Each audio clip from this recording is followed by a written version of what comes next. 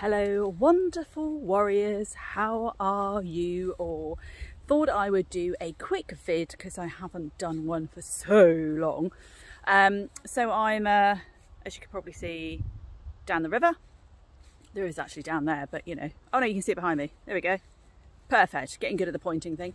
Thought I'd do a quick video about, if I don't get attacked by the dogs over there, about expectations on yourself and putting too much pressure on yourself.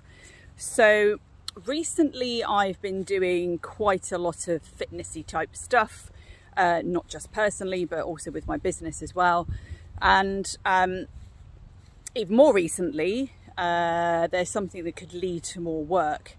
So that was all sort of piled on top of each other, and my expectation of this next couple of months has not matched up to the reality whatsoever. And I've had to have a good old think about things. Now, by mid of last week, I'd started Fit Focus 5. I was in the middle of C2 5K as well. And then this other thing has come up as also. And I was like, oh my God, how am I going to manage all this? You know, as much as I love fitness, I really do, there's only so much you can put your body through realistically. And I had a bit of a not a meltdown, but a minor blip about it, I suppose, by the mid of last week. Then I had a little think and I thought, God, give your head a wobble, Price, you know, cut yourself some slack and just reevaluate, get through this week, see how things go, get into a bit of a routine and then plan that other thing in. So that's what I did. Quite hard because I'm very much wanting to get everything done. I've always been like that. I'm quite sort of energetic and, you know, upbeat about stuff, but sometimes you've just gotta pull it back, and last week was that point because the expectation I had put on myself did not match the reality only for that week. It may not happen this week, it's going to be different this week.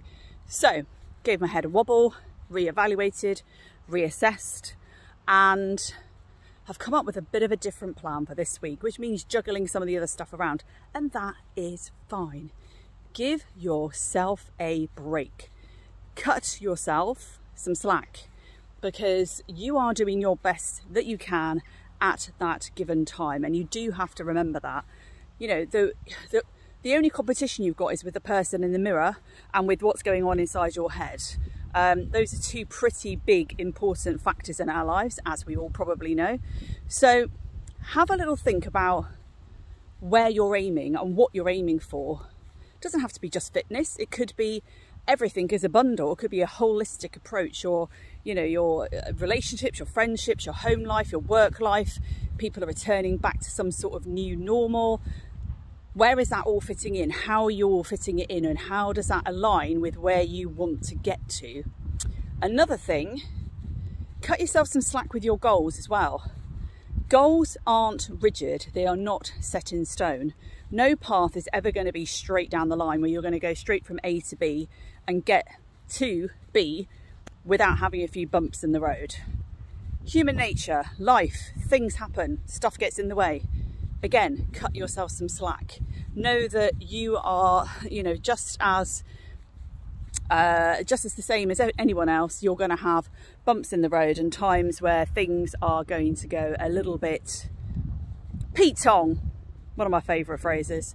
So, you know, the strength that you have and the strongest part of anybody, particularly on a fitness platform where we're all seeing each other progressing all the time, is how you deal with what gets put in front of you and how you overcome that. Not just physically, but obviously in your mind. So that's a massive testament to you if you can learn to adapt, shape, grow and change to get to where you need to be, but possibly round a different way. So there we go. End of sermon for the day. Cut yourself some slack. You know, expectation and reality doesn't always fit together, and that's fine. So just do you at your pace, your journey, your time towards your own goals. Much love.